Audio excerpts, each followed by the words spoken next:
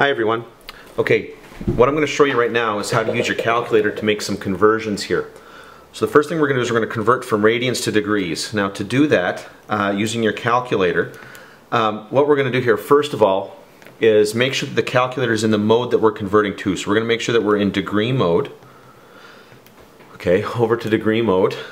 Go back to the settings here, sorry, the home window. And then what we're going to do is we're going to enter in 6. Okay, then we're going to go second apps. Okay, so second apps right here to get into our angle menu. And what we're going to do here now is we're going to go down and we're going to identify that that 6 is actually a radian. And when we press enter, it will convert it to a degree measure. So this is 340, well, essentially 344 degrees. Okay. Now we can do the same thing with this second angle here, 4 pi over 3. But when we do 4 pi over 3, we just need to make sure that we put this in brackets. Because when we tell the calculator that this is a radian, okay, when we go back into our second apps and we go down and tell it a radian, if we don't put the brackets around it, only the 3 will be picked up as a radian measure here. So now we press enter and we get 240 degrees. Okay. This works the other way as well. We can convert a degree measure to radians. What we need to make sure is that we are in radian mode. We need to be in the mode that we're converting to. Okay, and so I'm going to put 20 in brackets, or sorry, 20 in brackets.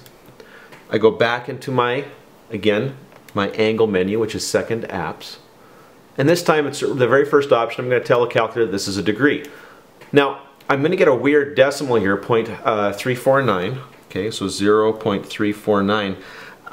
But you know, we don't typically write radians like that. Well, the reason why there's that weird decimal there is because, as with most radian measures, there's a pi in there. So let's divide out the pi, okay? Let's take that number and divide out the pi.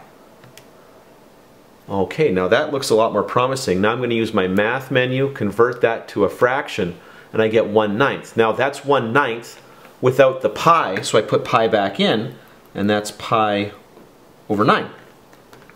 Okay, so let's do that again with 225. Okay, brackets, 225, close brackets. Go into my angle menu again, tell the calculator that that is a degree, press enter, and we get 3.93. But I suspect that I can do better than that, so I'm going to try dividing out the pi again.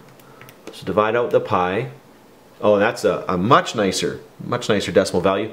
Convert that to a fraction, 5/4. So what this means is that this angle measure here is 5/4 of pi. Now that same kind of thinking can also be applied when we're trying to evaluate the sine of pi over 3 or something like the tangent of pi over 6. I'll show you what we're doing here. When you go backwards, when you go from an angle to a ratio here, and I'm going to make sure that I'm in radian mode here, the ratios typically have square roots in them if you think back to your unit circle or your special triangles. So if I enter in sine of pi divided by 3, okay, I get a really weird decimal, 0.8660 repeating.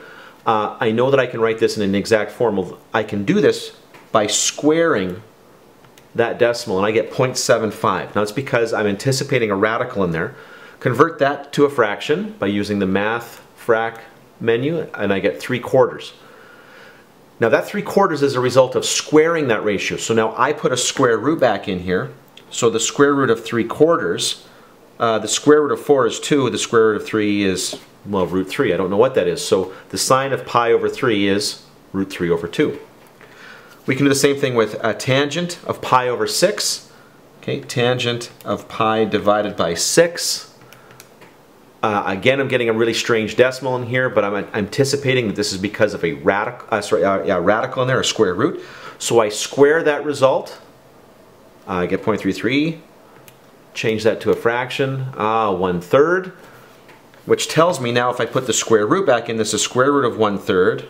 Or 1 over root 3. And then if I need to, I could rationalize this to get root 3 over 3. That's how you can use your calculator to both convert between radians and degrees and to do the trig ratios and put them into exact form.